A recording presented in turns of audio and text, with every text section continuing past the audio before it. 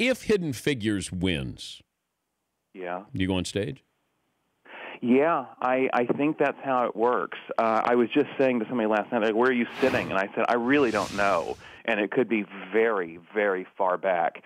But I said, I don't think it will be, because I feel like anytime there's a Best Picture winner, everyone makes it up on stage from the cast in a reasonable amount of time. It would be bad, Jim, if jumping over balconies and somebody catch me. I want to get up there.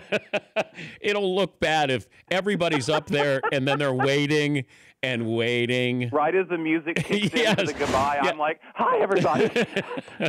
Breathless and sweaty. Is there something that you could get a program, maybe something for the man cave here? I mean, we're not going to get from the Oscars. Yeah, you got something. Well, I'll maybe? look. Now that you've said it, I'll look. Yeah, be nice. I wasn't gracious enough to think of getting you anything before you asked. Now that you've asked, even a napkin from. That's what I'm saying. I'm fine Maybe with that. Maybe something from the governor's ball or whatever. Yeah. Yeah. That's what I will do. I'm going to have to write that on my hand, or I'm going to forget it, I'm sure. No offense, but it's just an overwhelming time, as you can imagine. But yeah, I'm definitely... What a pleasure that would be to get something for the man cave from the Oscars. The Dan Patrick Show, weekday mornings on Audience.